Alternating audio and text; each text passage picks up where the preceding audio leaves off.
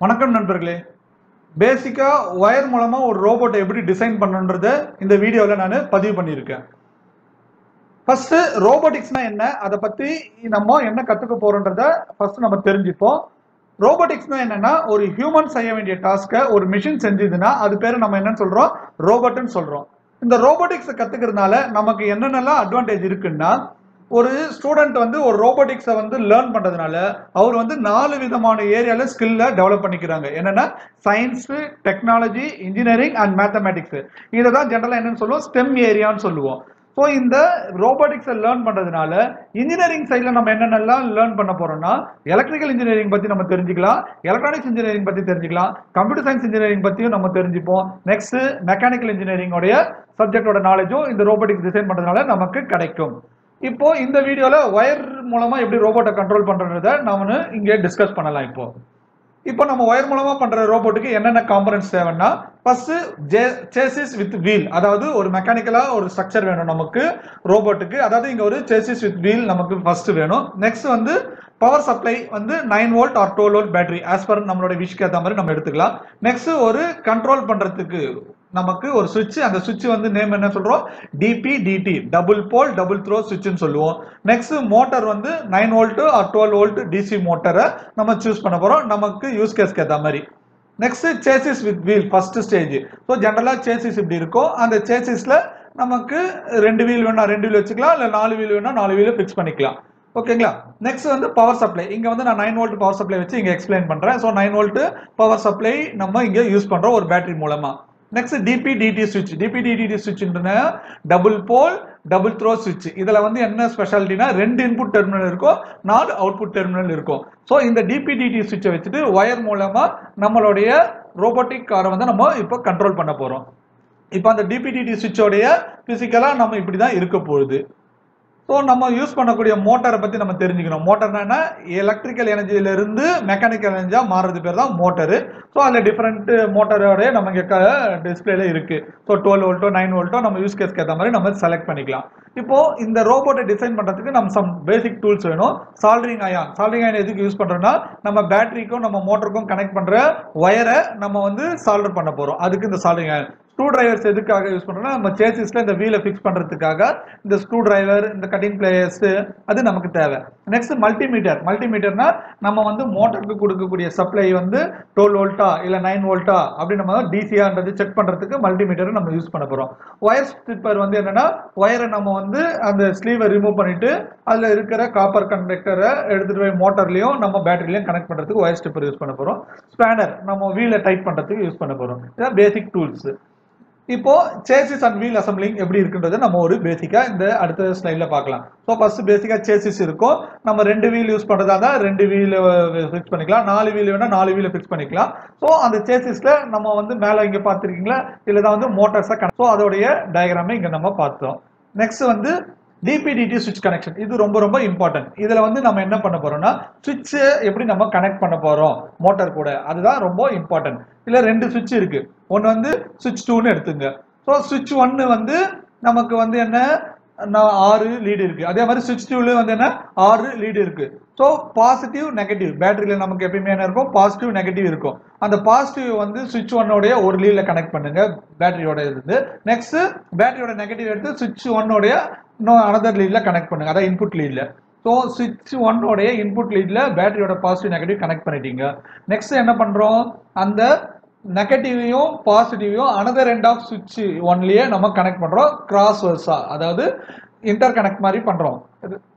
Next அந்த சுவிட்ச் 1ல இருந்து சுவிட்ச் 2க்கு வந்து அதே பாசிட்டிவ் நெகட்டிவை நம்ம கனெக்ட் பண்றோம். இப்போ நமக்கு வந்து சுவிட்ச் 1 சுவிட்ச் 2க்கு வந்து பவர் சப்ளை போயிடுச்சு.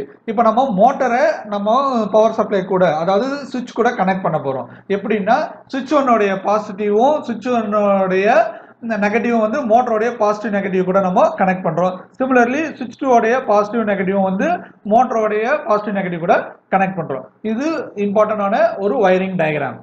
நெக்ஸ்ட் இந்த மோட்டார் எப்படி ஒர்க் ஆக போகுது அதை நம்ம முதல்ல தெரிஞ்சுக்கணும். அதுக்கப்புறம் தான் நம்ம வந்து கண்ட்ரோல் பண்ண போறோம் சுவிட்ச் மூலமா. ஸோ மோட்டார் மூவ்மெண்ட் எப்படி இருக்க போகுதுன்னா, நமக்கு வந்து வெஹிக்கிள் அதாவது நம்ம ரோபோட்டிக் கார் வந்து ஃபார்வர்ட் டைரக்ஷன்ல போனோம்னா மோட்டார் 1ம் மோட்டார் 2ம் ரெண்டுமே கிளாக் வைஸ் டைரக்ஷன்ல சுத்தினா ஃபார்வர்ட் டைரக்ஷன்ல போகும். நெக்ஸ்ட் ரெண்டுமே வந்து ஆன்டி கிளாக் வைஸ்ல சுத்துச்சுன்னா நம்மளுடைய வெஹிக்கிள் ரிவர்ஸ் டைரக்ஷன்ல வரும், அதாவது பேக்வேர்டு வரும். இப்போ எனக்கு வந்து ரைட் சைடோ இல்ல லெஃப்ட் சைடோ நம்ம வெஹிக்கிளை திருப்பணும்னா அதுக்கு இங்க கொடுத்துருக்கோம். ஸோ லெஃப்ட் சைடில் திரும்பணும்னா என்ன பண்ணோம், மோட்டர் 1 ஆஃப் பண்ணிடணும், மோட்டர் 2 வந்து கிளாக் வைஸ்ல ரொட்டேட் ஆகணும். Left hand side right hand சைடில் வந்து நமக்கு இப்போ திரும்பணும்னா மோட்டார் 1 வந்து கிளாக் வைஸ்ல ரொட்டேட் ஆகணும், மோட்டார் 2 வந்து ஆஃப் கண்டிஷன்ல வரணும். ஸோ இது வந்து மூணாவது சார்ட் நம்ம மைண்ட்ல ஃபிக்ஸ் பண்ணோம். ஃபர்ஸ்ட் சார்ட் வந்து என்ன, சேசிஸ் கனெக்ஷன். செகண்ட் சார்ட் வந்து என்னன்னா நம்ம டிபிடிடி சுவிட்ச் கனெக்ஷன். தேர்ட் வந்து இது மோட்டார் மூவ்மெண்ட் கனெக்ஷன். நாலாவது வந்து என்ன, சுவிட்ச் கண்ட்ரோல். இது ரொம்ப இம்பார்ட்டன்ட். இந்த சுவிட்ச் கண்ட்ரோல்ல வந்து நம்ம என்ன பண்ண போறோம், ரெண்டு சுவிட்ச் இருக்கு, left hand side and right hand side. இல்லைன்னா சுவிட்ச் 1 வச்சுக்கலாம், சுவிட்ச் 2 வச்சுக்கலாம். ஸோ ரெண்டு சுவிட்சையும் டாப் பொசிஷன்ல நம்ம சுவிட்சை ஃபிக்ஸ் பண்ணா அது ஃபார்வர்ட் டைரக்ஷன், அதாவது என்னோட வெஹிக்கிளை ஃபார்வர்ட் டைரக்ஷன்ல மூவ் பண்ண வைக்கும். ரெண்டு சுவிட்சுமே நம்ம வந்து சுவிட்ச் 1 சுவிட்ச் வந்து பாட்டம் பொசிஷன்ல வச்சோம்னா அது என்ன ஆகும், ரிவர்ஸ் அதாவது பேக்வர்ட்ல வரும். இப்போ சுவிட்ச் 1 அதாவது லெஃப்ட் ஹேண்ட் சைடுல இருக்கிற சுவிட்சை வந்து நில் பொசிஷன்ல அதாவது ஆஃப் பொசிஷன்ல வச்சுட்டு ரைட் ஹேண்ட் சைடுல இருக்கிறத நம்ம டாப் பொசிஷன்ல மாத்தினா வெஹிக்கிள் வந்து லெஃப்ட் ஹேண்ட் சைடுல மூவ் ஆகும். சிமிலர்லி லெஃப்ட் சுவிட்ச் அதாவது சுவிட்ச் 1 வந்து டாப் பொசிஷன்லயும் சுவிட்ச் 2 வந்து ஆஃப் பொசிஷன்லயும் வச்சோம்னா நம்மளுடைய வெஹிக்கிள் வந்து என்ன, ரைட் ஹேண்ட் டைரக்ஷன்ல மூவ் ஆகும், அதாவது நம்மளுடைய ரோபோட்டிக் கார். இப்போ நமக்கு வந்து கிளாக் வைஸ்ல ரொட்டேட் பண்ணணும், ஆன்டி கிளாக் வைஸ்ல ரொட்டேட் பண்ணணும்னா அதுக்கும் நமக்கு இங்க ஆப்ஷன் நம்ம கிரியேட் பண்ணிக்கலாம். எப்படின்னா சுவிட்ச் 1 டாப்லயும் சுவிட்ச் 2 வந்து பாட்டம்ல வச்சோம்னா 360 டிகிரி வந்து ரைட் ஹேண்ட் சைடு அதாவது கிளாக் வைஸ் டைரக்ஷன்ல சுத்த ஆரம்பிக்கும். இப்போ வந்து பாட்டம் சைடுல சுவிட்ச் 1ம் டாப்ல வந்து சுவிட்ச் 2ம் நம்ம ஃபிக்ஸ் பண்ணும்போது 360 டிகிரி லெஃப்ட் ஹேண்ட் சைடு அதாவது ஆன்டி கிளாக் வைஸ் டைரக்ஷன்ல நம்ம வந்து வெஹிக்கிளை மூவ் பண்ண வைக்கலாம். ஸோ இந்த 4 சார்ட்டையும் நீங்க மைண்ட்ல ஃபிக்ஸ் பண்ணா நீங்க வந்து ஓன் ரோபோட்டை நம்ம டிசைன் பண்ணிக்கலாம். இந்த ரோபோட்டை லேர்ன் பண்றதுனால நம்ம வந்து நம்ம ஸ்கில்லை எப்படி நம்ம வெளியே எடுத்துட்டு வரலாம்னா சம் வீடியோஸ் இப்போ நான் உங்களுக்கு இங்க டெமோவா கொடுக்குறேன், பாருங்க இந்த வீடியோவை.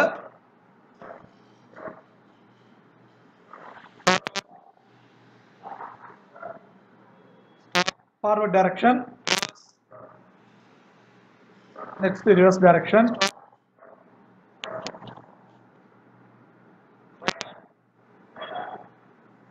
நெக்ஸ்ட் வந்து ரைட் ஹேண்ட் டைரக்ஷன், நெக்ஸ்ட் வந்து நம்ம லெஃப்ட் ஹேண்ட் டைரக்ஷன்.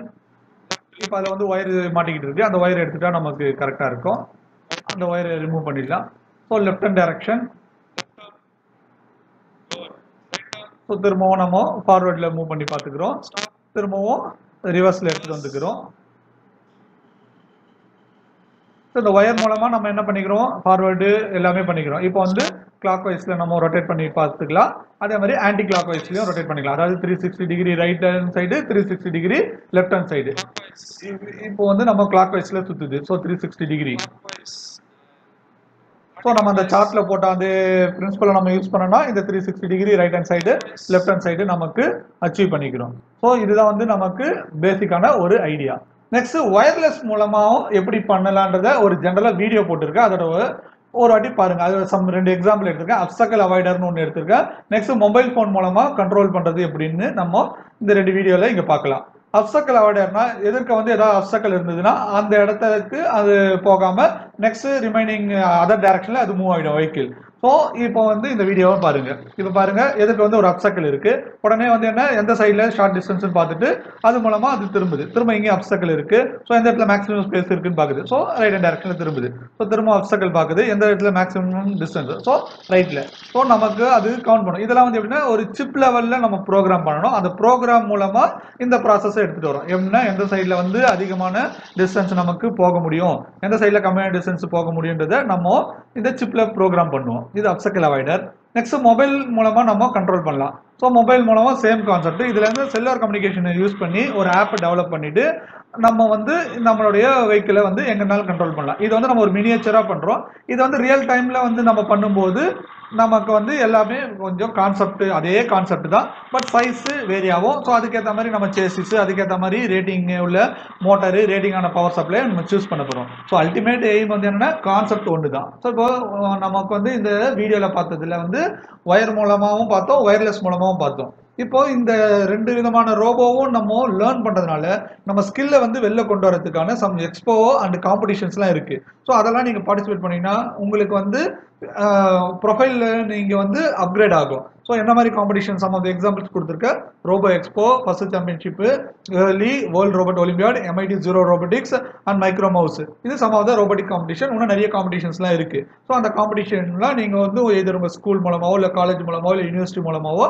நீங்க காம்படிஷனை பார்ட்டிசிபேட் பண்ணலாம். ஸோ இப்போ இந்த ரோபோட்டிக்ஸை லேர்ன் பண்றதுனால உங்களுக்கு ஜாப் உடைய ப்ரொவிஷன் எங்கெங்கெல்லாம் இருக்கு, ஜாப் உங்களுக்கு எங்கெங்கெல்லாம் கிடைக்கிறதுக்கு வாய்ப்பு இருக்குன்னா ஆட்டோமேட்டிவ் இண்டஸ்ட்ரீஸ்ல நமக்கு அதிகமான வேலை வாய்ப்புகள் இருக்கு. நெக்ஸ்ட் வந்து ஒரு யூனிட் அசம்பிளி பண்ற இடத்துல நமக்கு வந்து அசம்பிளி செக்ஷனுக்கு இந்த ரோபோட்டை யூஸ் பண்ண போறாங்க.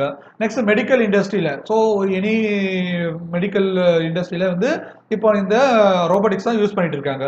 நெக்ஸ்ட் அக்ரிகல்ச்சர்ல நம்ம டே டு டே லைஃப்ல நம்ம பார்த்துட்டு இருக்கோம். நெக்ஸ்ட் அண்டர் வாட்டர், நம்ம வந்து தண்ணிக்குள்ள என்ன இருக்கு, ஸோ சப்மரைன் உள்ள அது மாதிரிலாம் போயிட்டு கூட பார்க்கறதுக்கு இந்த ரோபோட்டிக்ஸ் ஹெல்ப்ஃபுல்லா இருக்கும். Next customer service, for example day to day லைஃப்ல நம்ம ஜேசிபிலாம் இந்த கான்செப்ட்ல வரும். ஸோ நமக்கு வந்து இண்டஸ்ட்ரி சைட்ல நீங்க வேலை வாய்ப்புகளும் இந்த ரோபோட்டிக்ஸ்ல அதிகமா உங்களுக்கு குவிஞ்சிருக்கு. ஸோ இப்போ நான் ஃபைனலா என்ன கன்க்ளூட் பண்றேன்னா, ரோபோட்டிக்ஸ் நம்ம லேர்ன் பண்றதுனால 4 ஸ்கில்ல நம்ம டெவலப் பண்றோம், 4 இன்ஜினியரிங் கான்செப்டை டெவலப் பண்றோம். அதாவது 4 ஸ்கில்னா என்ன, science, technology, engineering and mathematics, அதாவது ஸ்டெம்ன்ற கான்செப்டை நீங்க வந்து நல்லா ஹைஃபையா நீங்க டெவலப் பண்ணிக்கிறீங்க.